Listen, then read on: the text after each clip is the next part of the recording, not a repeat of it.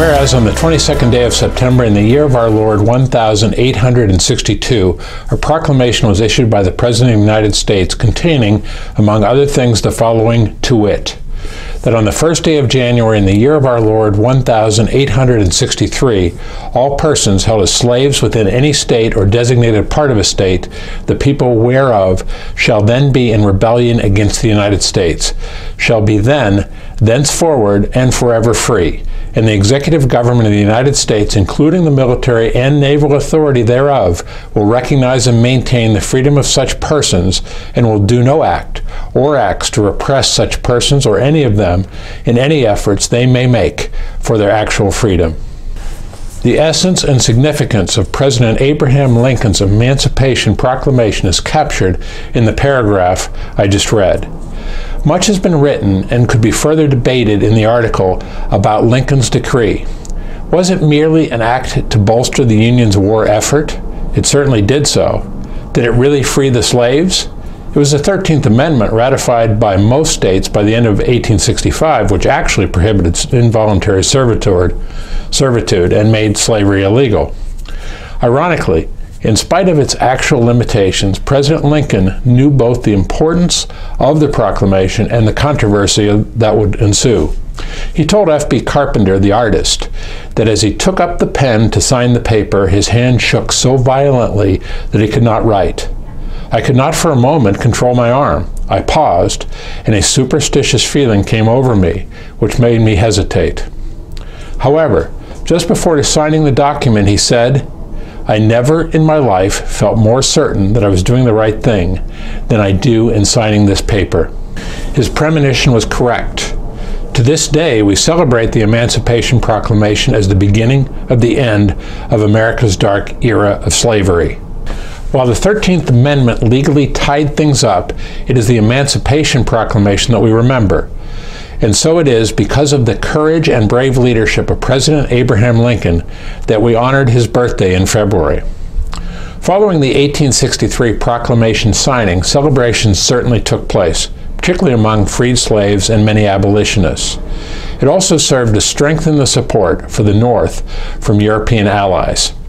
On the other hand, the Emancipation Proclamation was widely attacked at the time as freeing only the slaves over which the Union had no power, Confederate states. Also, many in the North were supportive of the war effort to bring the Union together, but not as a vehicle to end slavery. And in practice, it committed the Union to ending slavery, which was still controversial in the North. Lincoln persisted, however, and in later weeks and months, he did everything he could to confirm his view that it was an act of justice. As Lincoln approached re-election in November of 1864, his political advisors increasingly told him that his Emancipation Proclamation was dragging him down, pointing out that Northerners were willing to shed blood to restore America, but not to abolish slavery. They were increasingly concerned that if he made abolition a condition for peace, he would be beaten badly in the presidential race. Lincoln knew how high the stakes as he penned in a dark message written and sealed in August of 1864.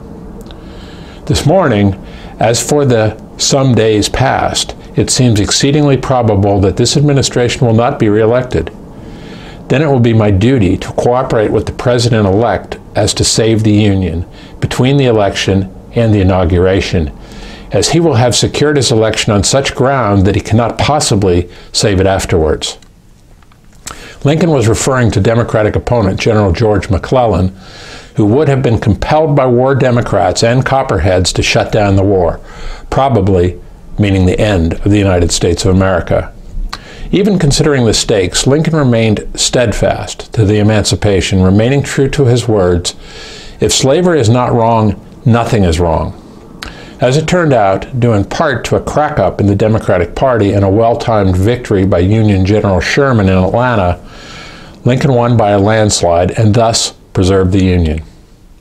As I see it, of all Lincoln's qualities as an elected leader, and they were many, perhaps his greatest was that of political will, without which the fight of freedom for all might not have happened. In his words, "Be sure you put your feet in the right place, then stand firm." We should all be exceedingly grateful that Abraham Lincoln did, and remember that quality as we choose leaders in the future. I'm John Longstreet with another edition of the Longstreet Beat. Thanks for tuning in, and I'll see you again next time.